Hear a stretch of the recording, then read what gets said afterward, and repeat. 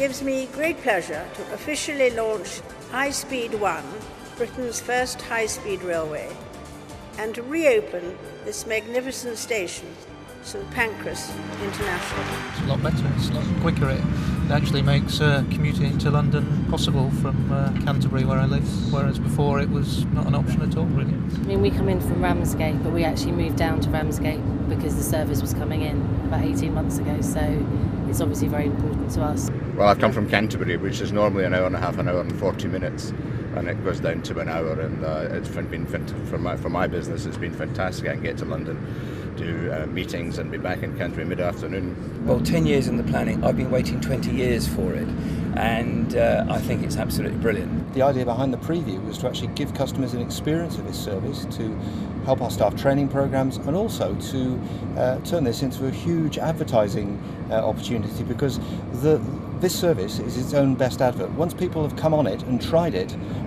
they find it very, very attractive and tend to keep using it. So we wanted in our preview service to give as many people as possible the opportunity to travel on these high-speed trains. Hitachi has very much a can-do attitude. In fact, it's more than that, it's a must-do attitude. So the schedule is everything, the planning is everything, everything is rehearsed before you actually get to where you need to go to in the programme. Just to give you an example, I mean, these trains carry a lot of technology, so everything on the train will have either been through some kind of software simulation to prove it works, or we will have built a mock-up in Japan to prove the technology works, or we will have tested it thoroughly in Japan before we ship the trains to the UK. So a lot of preparation work goes into this. The roots are 2 years ago when we first started working with Southeastern and with Hitachi, both in accepting the train for use on the infrastructure and working out our long-term relationship and how we could deliver benefits to passengers through that. We aligned the business principles, we developed the team ethic, and since then, although we've had some difficult times and some challenges, we have always delivered, as High Speed 1 did for its initial opening and on the growth of Eurostar, and we're very proud to have Southeastern working alongside us. I heard it was coming through, so yeah, I mean, it's great that it's here. It's a great service. Preston quality service and the speed of the journey, which is why you use it, because it kind of cuts an hour off all the other services into London. It is a good service for me because I work this end of London as well. So yeah, my husband can't use it because he works in Victoria. So, but for people who work this side of London, it's brilliant. It's been a great success. We've seen usage of a preview service increase from about 6,000 passenger journeys in the first week up to more than 20,000 journeys, so about a 200% increase. We have every confidence in our maintenance team here at Ashford. The preview has been fantastic for us in terms of ironing out some of the wrinkles along the way, and we're really looking forward to next year and delivering for our customers day in, day out. But for High Speed 1, we always knew we had a success on our hands. The domestic service has been part of the story from the outset. It's part of the reason the route comes up through Kent, and we've worked with the people of Kent for a long, long time. So we were really excited when after the first couple of weeks we saw trains extended from 6 to 12 cars. Shortly thereafter we could grow the service to run at weekends as well. That opened opportunities for many more people. We were able to extend the routes down into Ramsgate and Dover, right into the real heartland of Kent commuters.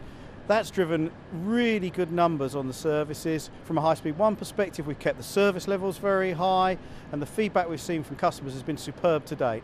Well, Hitachi is all about delivering quality. We brought the trains here, we commissioned the train. The first unit actually ran at 100 miles an hour on the second night of operation, which proved how good the trains were in terms of the quality of manufacture. Then it's about working very closely with Southeastern, the operator, with Network Rail, with Union Railways, in terms of making sure that we could demonstrate that the train is 100% safe. I have the utmost confidence that these trains will not only be an icon for future rail travel in the UK and for high speed, but also will set the benchmark in terms of quality of trains and reliability moving forward into the future. It's been really good, yeah, it's a really good service. I used it to go to Leeds last week and it saved me about 2 hours, I think, on the round trip. So for me, living in Ashford, it's a really, really good service. I think that the extra expense is well worth it. I don't mind paying that because you're getting value for money, so it's very good. So it's about an hour off my journey if I'm going up country, so it's fabulous, it's comfortable, It's a smooth ride. The only thing that's lacking is the bar. The buffet service. No, it's really, really good, and it's beautifully clean, it's comfortable, it's warm. I can't fault it. You just need more of them, so thank God for this. Our December timetable changes services right across our network. It boosts the capacity of the network by about 5%. It adds about 200 extra services. It gives us an opportunity to actually launch a revolution in rail travel, probably the biggest timetable change that Kent's seen for 40 years.